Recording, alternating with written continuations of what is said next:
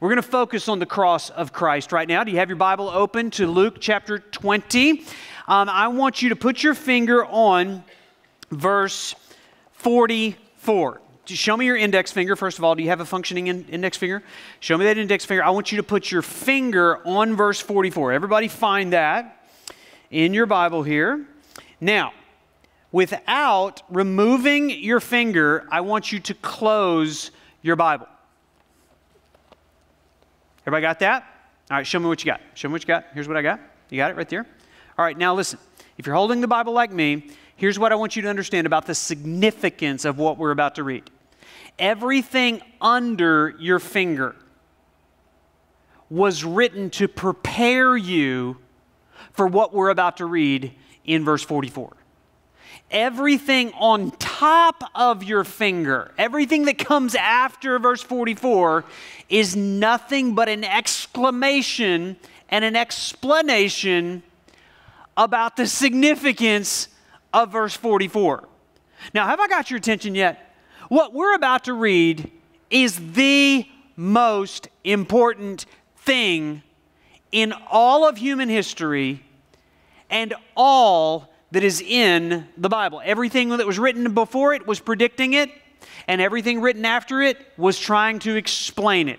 What we're going to read about today is the cross of Christ. And the simple message is this: the cross of Christ saves. We're going to hear a message about the cross of Christ.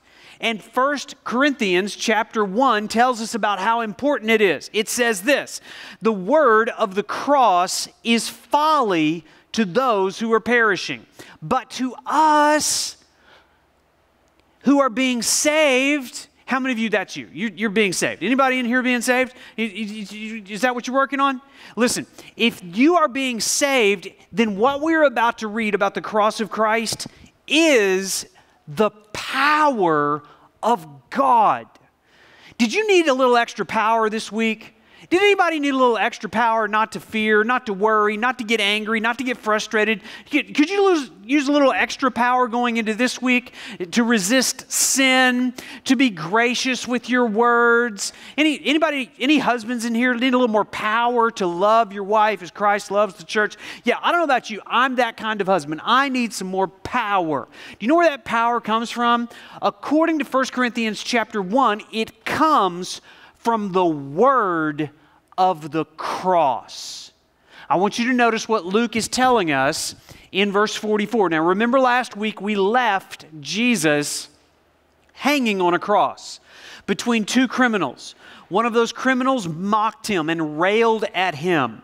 The other criminal asked him if he would allow him into the kingdom of Christ. And Jesus miraculously granted him access into the kingdom. And that chapter closed on the cross of Christ. Now I want you to notice here in verse 44 what the scripture tells us. In verse 44, we're going to learn two things. First of all, we're going to learn how the cross of Christ saves. Verse 44 says this: it was now about the 6th hour, and there was darkness over the whole land until the 9th hour, while the sun's light failed. Now, Luke gives us a time clock here. Their hours weren't like our hours. We talk about we get up at 6 a.m. and then it's noon, and then dinner's about 6 p.m. and then we go to bed at whatever hour you go to bed. They measured hours by what time the sun came up, and it came up, and then 6 hours later, if it came up at 6, in the 6th hour, what time was that? That was high noon.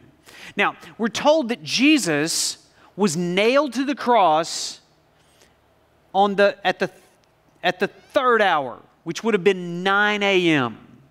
So everything that we've read previously has taken place as Jesus is hung on the cross for the 3 hours before noon, from 9 a.m. until noon. But at noon, something changed. Up until that time, for the past 3 hours, Jesus has been unjustly treated by evil men. But at noon, at the 6th hour, Jesus is now going to be treated as if he was a sinner by a loving, holy God. Apart from verse 44, Jesus died like every other convicted criminal.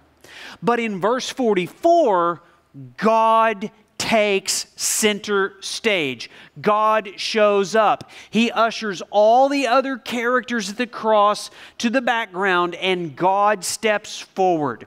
From noon until 3 o'clock, Jesus is going to absorb the wrath, the fury, the hatred, and the judgment of a holy God on unholy sin.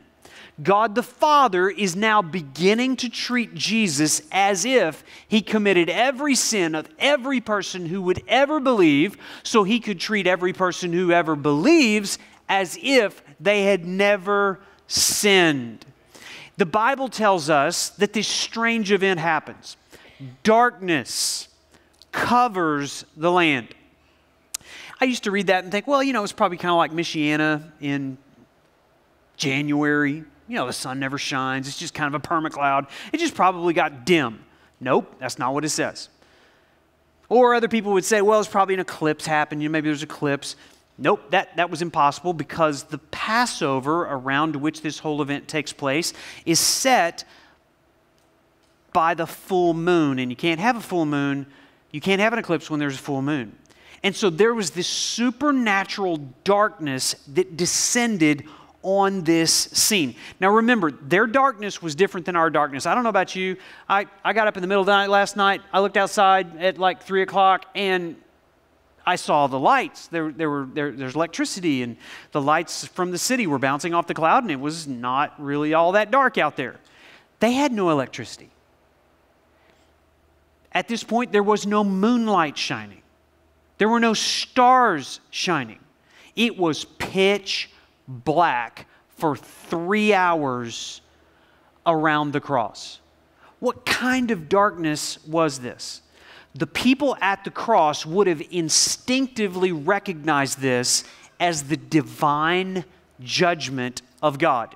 You see, the cross saves us by absorbing God's judgment. Supernatural darkness was associated with divine judgment. You and I are accustomed to thinking of God as light. And there's scripture to support that. Jesus himself said, I am the light of the world. He told the church, you are the light of the world. The Bible opens up with God speaking into the darkness, saying, let there be light. But darkness signified the holy, righteous judgment of God. Let me prove it to you. In Psalm chapter 97, verse 2, the scripture says, clouds and thick darkness are all around him. Righteousness and justice are the foundation of his throne. In Exodus chapter 20, when God gives the 10 commandments to Moses up on Mount Sinai, there were clouds and thick darkness surrounded it. The Israelites, the Jews at the base of the mountain would look up and see lightning and hear thunder, and they were very afraid, and they even begged Moses, don't let God speak to us. We're afraid of him. And Moses finally said, the people stood far off while Moses drew near to the thick darkness where God was. In Joel chapter 2, the prophet is predicting the day of the Lord, the final judgment, when the fury and the wrath of God comes upon the earth for all wickedness and evil. Listen to the way that Joel describes it. The day of the Lord is coming, a day of darkness and gloom, a day of clouds and thick darkness. Again, Zephaniah, another prophet, predicting the day of the Lord. Near is the great day of the Lord. It will be a day of wrath. It will be a day of darkness and gloom, a day of clouds and thick darkness. Some of you may have wondered, is 2020 the day of the judgment of the Lord? Listen, if it is, there will be no doubt when it happens.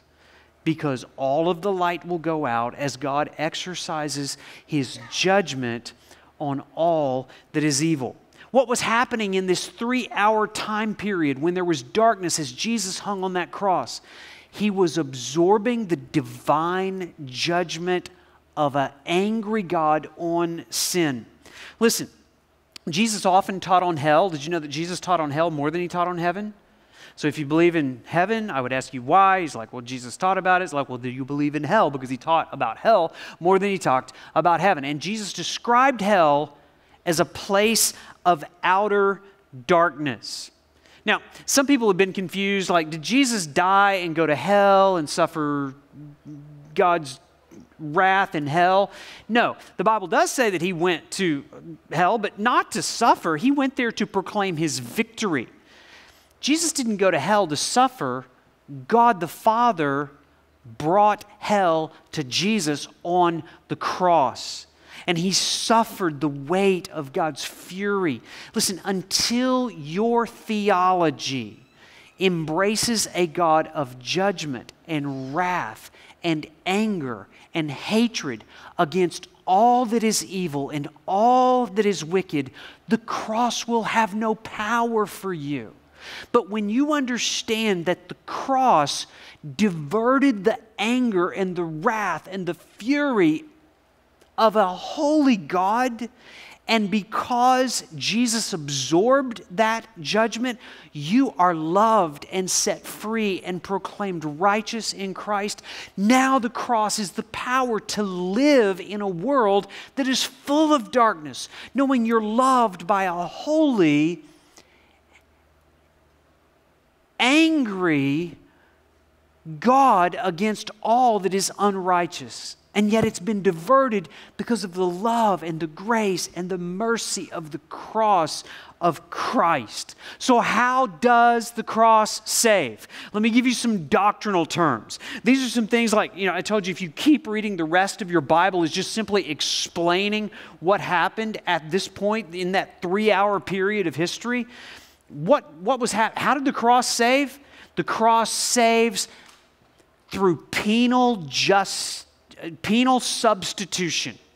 This is the foundational understanding of why we are secure in Christ and we do not have to fear the judgment of God. Notice in 2 Corinthians chapter 5, for our sake, He, God the Father, made Him, God the Son, to be sin who knew no sin, so that in Him we might become the righteousness of God. The question I would have for you is this: are you in Him? Because God the Father treated God the Son as if He was me. God the Father can now treat me as if I had lived as righteous as Him. That's what we call penal substitutionary atonement, and it produces a heart of worship. Here's another wonderful term. It's the term redemption. The cross saves us through redemption. Notice Galatians chapter 3. Christ redeemed us from the curse of the law by becoming a curse for us. I've told you before, the most important word in the Bible is a little three-letter word, for. You see, the cross accomplished something. The cross didn't just provide a way for people to somehow get saved. The cross accomplished something for me. There was a transaction that took place on the cross. Christ redeemed us from the curse of the law by becoming a curse for us. It is written, cursed is everyone who is hanged on a tree. Ephesians chapter 1 says it this way. Justin read it earlier. In Him we have redemption through His blood, the forgiveness of our trespasses according to the riches of His grace. Redemption is all about a purchase. You see, there was a cost for our sin. Out of the riches of the grace of Christ, He paid the purchase price. He owns us. He bought us back from the debt of sin. That's the redemption we have in Christ. Here's another great word. Now, you're going to love this one, okay? It's the word propitiation. Everybody just turn to your neighbor right now and say the word propitiation. You do that, you got to spit a little bit to say it, which is not great if you're not social distancing, but propitiation. Now, when you say that word, you sound really spiritual. And then the person looks at you and is like, so what's that mean? And you're like, I don't know. That's why I came to church, to learn words like this, okay? So listen, this is an incredible word that's found all throughout the Scripture in 1 John chapter 4. Notice what he says. In this is love. You want to know what the love of God is all about? It's not a sentimental love. It's not a squishy love. God doesn't have romantic feelings for you. You want to know what real love is? This is love. Not that we loved God, but that He loved us and sent His Son to be the propitiation for our sins. Here's what it means. Propitiation is simply the satisfaction of God's holy wrath. You and I, because of our sin, are born into this world as objects of God's wrath. Propitiation, the work of Christ on the cross, it did not just save us from sin. If I ask you, are you saved? And you say yes. And I say, what are you saved from? You may say, I'm saved from my sin. Good answer. That's not the complete answer. You are not just saved from sin, you are saved from God's judgment. And propitiation diverts the judgment of God from you to the cross and satisfies the requirement of God's anger. When we understand that God sent His Son, Jesus didn't just come, He was sent by a holy God for a purpose.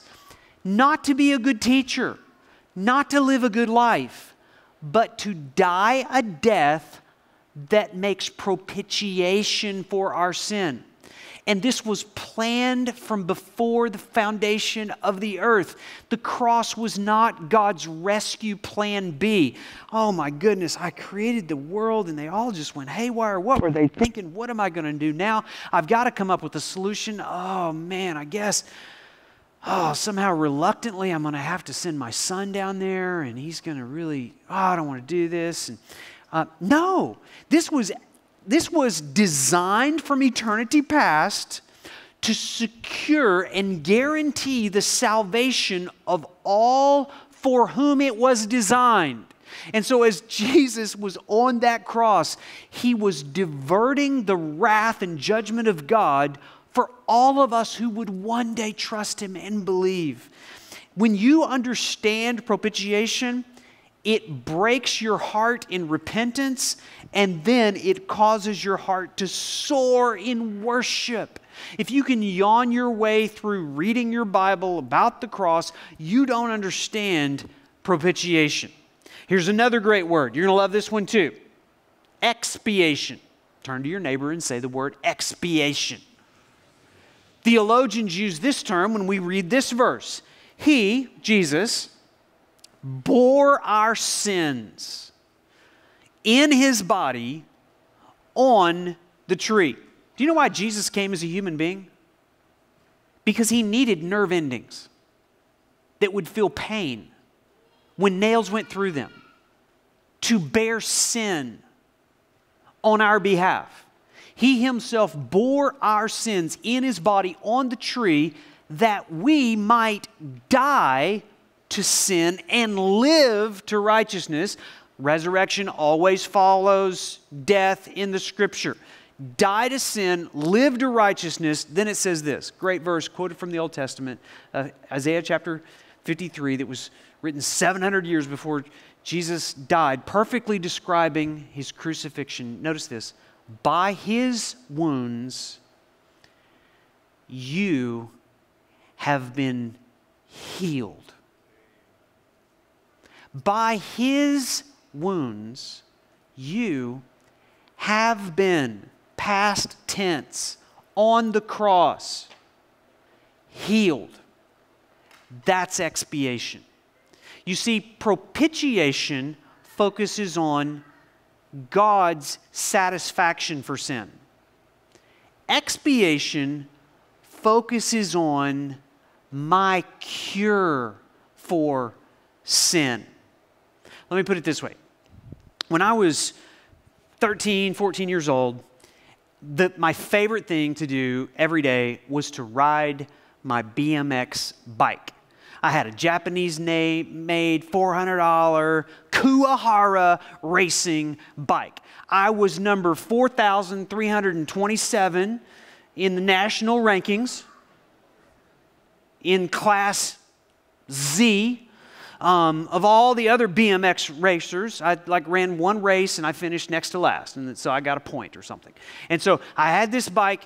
Now, I loved to ride this bike, and we'd jump off cliffs, and you'd go off ramps and stuff, and you'd wreck, but that was just part of being 13, 14 years old. Now, is there anybody else that had that same experience? Raise your hand if you were a bike rider and you've ever crashed. And is there anybody here that actually has scars right here on your shins because of the pedals that the adults figured they should make as spiky as possible so that when you slip a pedal, it would scrape your shins and just take big pieces of meat out of your shins? I have scars on my shins right now from wounds that I experienced when I was 13 years old. Let me ask you this. Is there anybody here that has any sin scars from stupid decisions, wrong choices, not only things that you did, but sins that were committed against you that other people did? Just because living in this world, you're going to wreck. People are going to wreck into you. You're going to get wounded. You're going to get hurt. It's unavoidable in this world. We live in a sin-sick world. It causes woundedness. Most of it is self-inflicted. And so here we are today. Do you know what expiation does? Expiation heals sin's wounds. Now, without the cross, without going to the cross, without embracing the cross of Christ by faith, your wounds are still open and they're getting infected. And they're going to cause a terminal illness. But because of the cross of Christ, my wounds have been healed. Sin leaves a mark, and so you still may have some scars, but the wounds have been healed. The filth of my sin has been cleansed. It's been washed. Though my sins were as scarlet, they are as white as snow. That's expiation. And you may be here today and man, your sin resume may be really long. You're ashamed of it. You wouldn't want anybody to know. Maybe there's stuff on your resume that you would never show anybody else. Christ knows it's there. And He died on a cross, not only to satisfy God's wrath, but to cure your woundedness.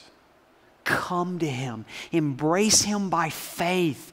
Love Him. Worship Him. Repent of that sin. You may carry around the scars the rest of your life. Jesus had scars after the cross, but those wounds are healed, and He can heal your wounds as well. The cross absorbs the judgment of God. Secondly, the cross makes God accessible to sinners. Look at verse 45. The end of verse 45 says this. And the curtain of the temple was torn in two. Jesus on the cross for 6 hours, the first 3 hours facing unjust treatment by hateful men, the second 3 hours facing the judgment and the wrath of a holy God, and somewhere in the middle of that, a few hundred yards away in the temple, the curtain that separates the Holy of Holies from the sinfulness of man is ripped into. Around this same time, around 5 o'clock p.m., there would have been tens of thousands of lambs that were about to be slaughtered in the temple. The whole world goes dark. The temple is ripped from top to bottom, signifying God did this. Man didn't rip it from bottom to up. If you're trying to reconcile a relationship with God going from bottom to up, good luck with that. It's got to start at the top. God initiates, He rips it from top to bottom, giving sinful people access to a holy God. You see, that holy place on the other side of that curtain was the holiest of all holy places. It represented the only place where man could meet with God on planet Earth. And the high priest could only go in there one day a year. And as soon as he got in there, he wanted to get out as quick as he could because he was in the holy presence of God. And he knew he was not holy. And yet as Jesus died on that cross, do you know what happened? Jesus ripped the curtain and created divine access for sinful man to enter into the holy place. This is what we call reconciliation. Look at this verse in 1 Peter chapter 3, verse 18. For Christ also suffered once for sin, the righteous for the unrighteous, that He might bring us to God. You are absolutely incapable of crawling to God or walking to God or running to God. You are completely dependent as an unrighteous person for the righteous person to bring you to God. And that's what Jesus did for us.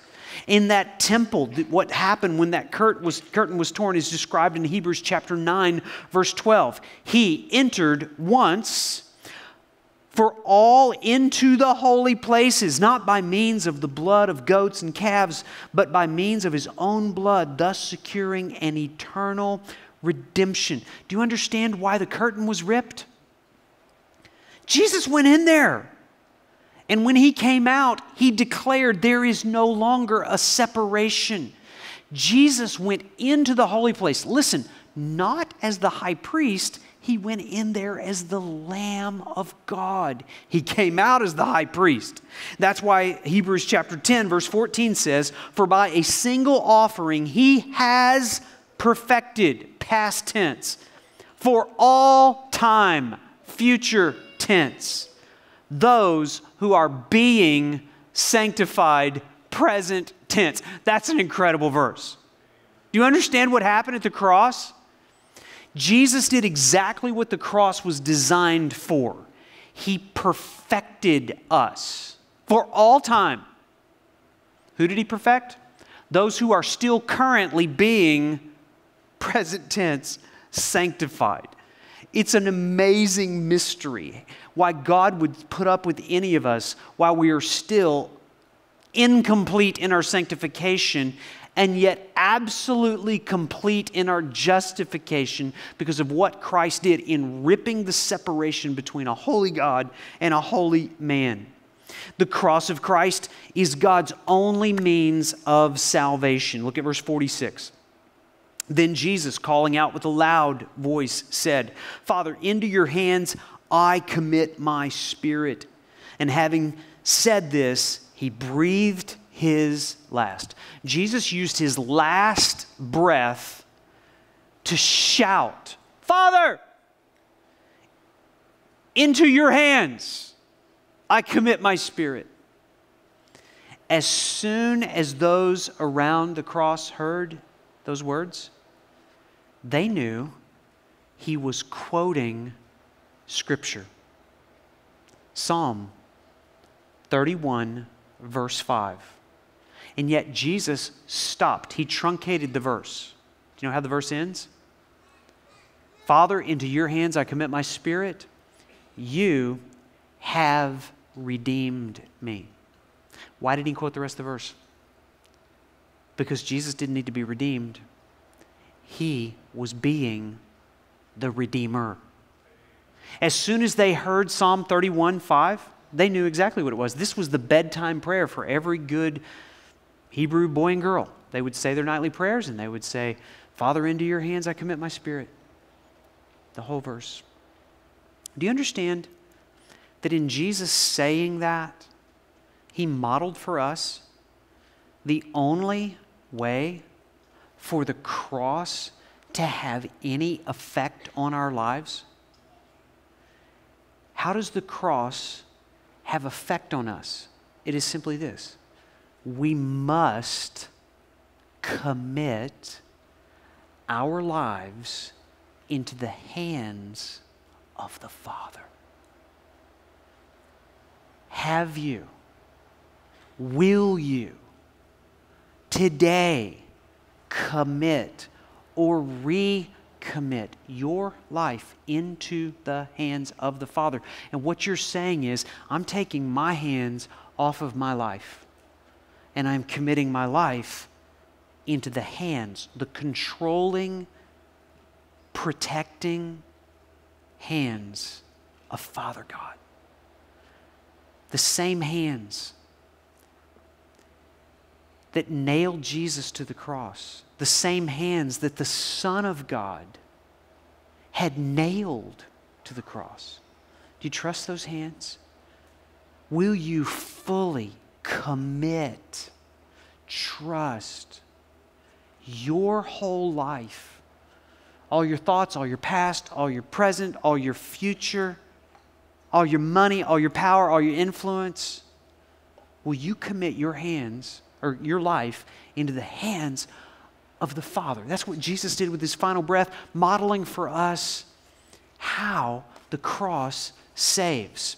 Now, not only how the cross saves, but quickly, who the cross saves. I want you to notice some characters again here.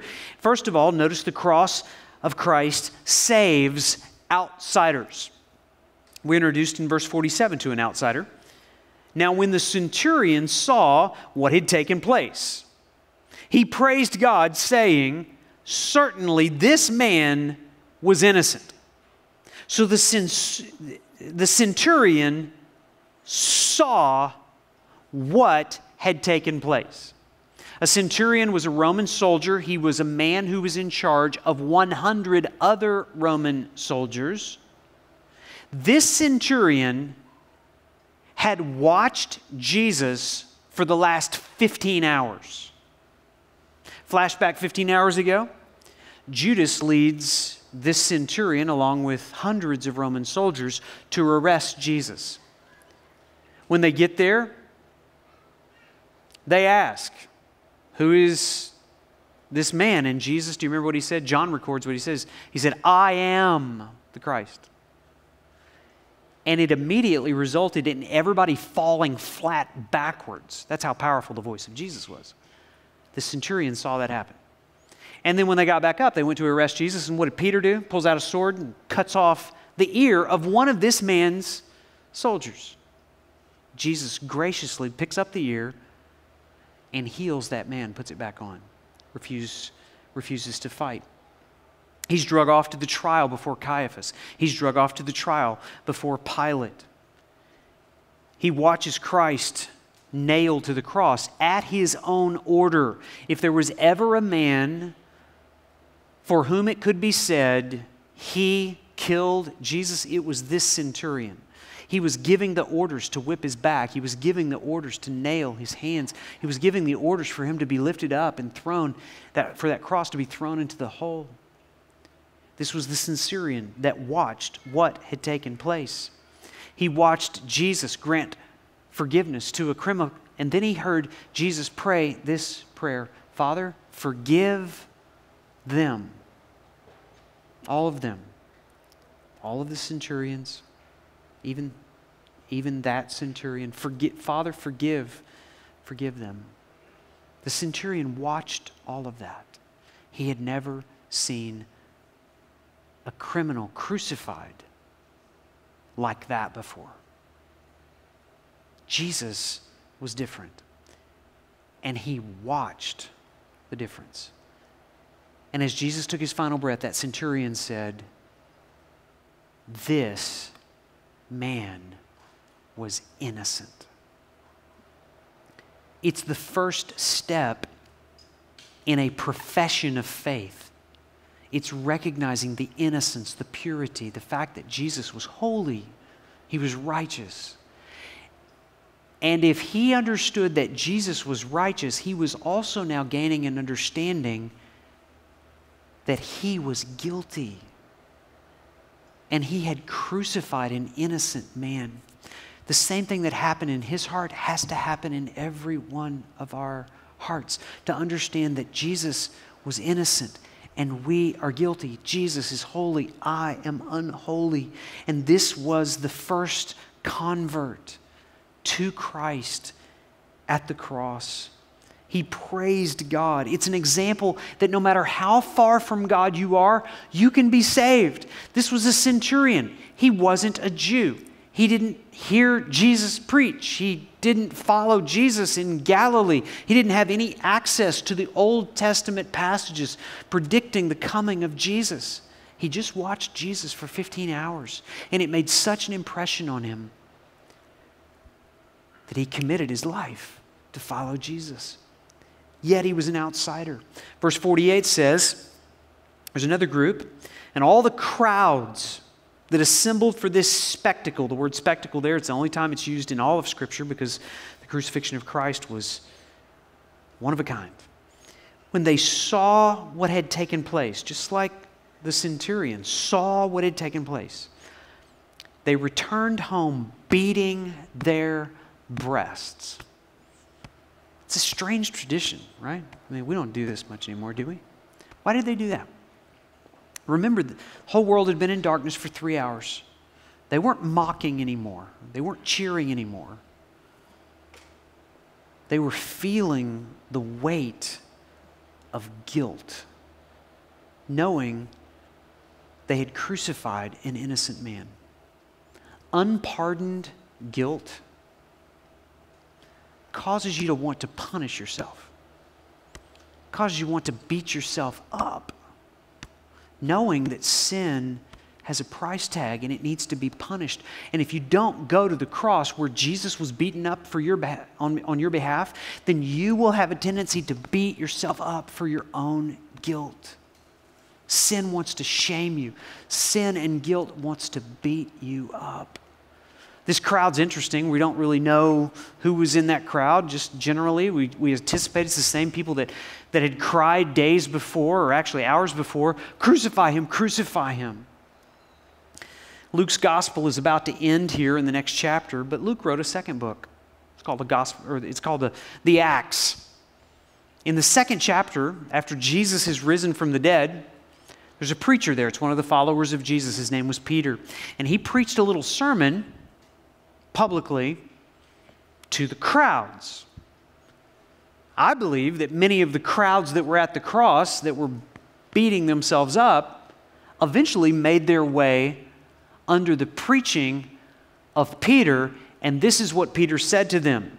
Let all the house of Israel therefore know for certain that God has made him both Lord and Christ, this Jesus whom you crucified. And the Bible says they were cut to the heart.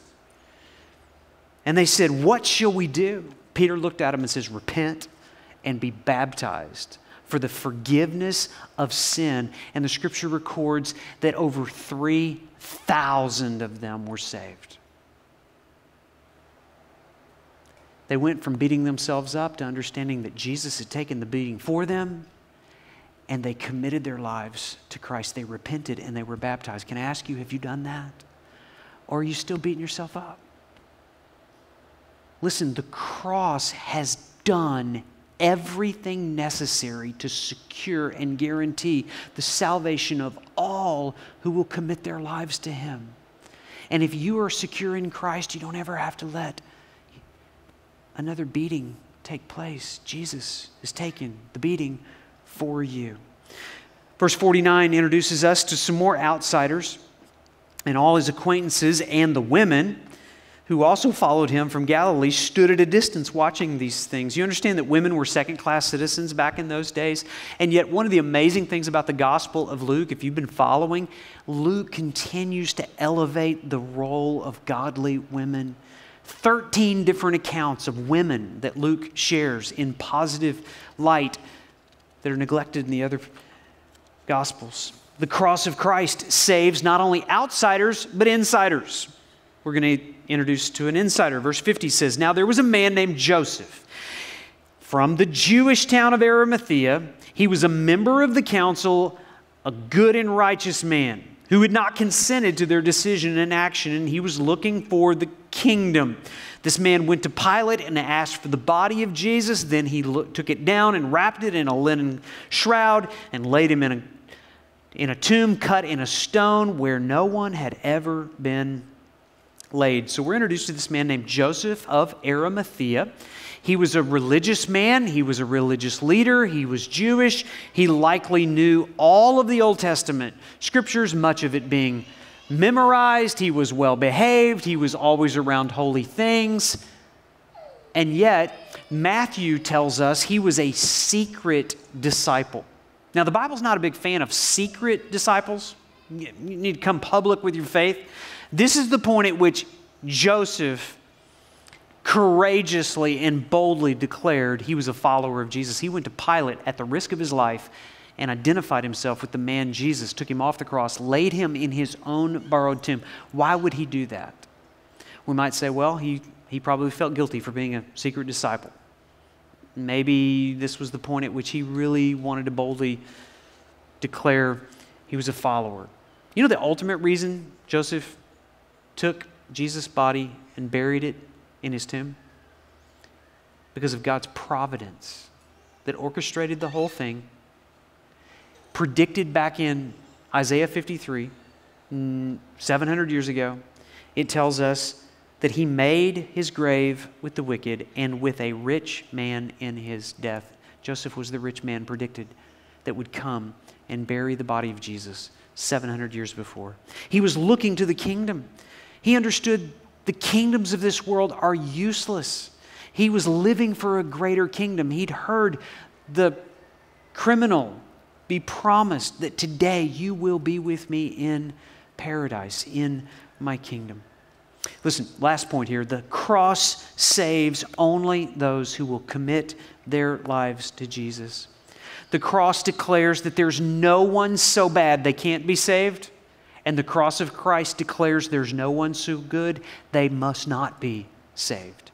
The cross is for insiders and outsiders. I don't know who you most identify with, but understand this. The point is we are saved by grace, not because of our religious performance and good behavior, not just because you're a dirty, rotten sinner and an outcast, but by grace we come to the cross for the propitiation of our sin, the redemption through His blood, the expiation, the reconciliation that we can enter into the holiness of God if we will commit our lives into the hands of the Father. If you've never done that, at the end of this service, there's going to be pastors and counselors down front. Why don't you come to them and say, I am so interested in having my sin washed and healed and cleansed.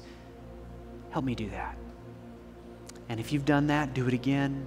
Recommit this week to live a life that is worthy of the death of Christ. Jesus never wanted us to forget what He suffered on our behalf. And for that reason, He gave us these two symbols. Why don't you take out that little kit, pull out that little piece of bread.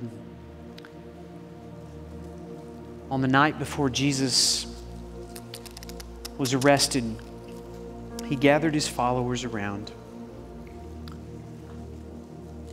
and He predicted what was about to happen. It shows us that Jesus was in complete control through every moment. He took out a piece of bread and He said, guys, I want you to understand, my body's about to be broken. And this bread represents my body that is broken for you. As often as you do this, do it in remembrance of me.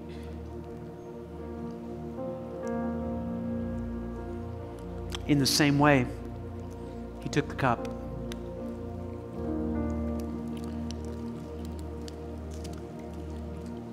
And He said, this is the blood of the new covenant.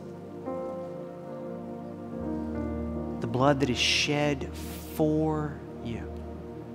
As often as you do this, do it in remembrance of me.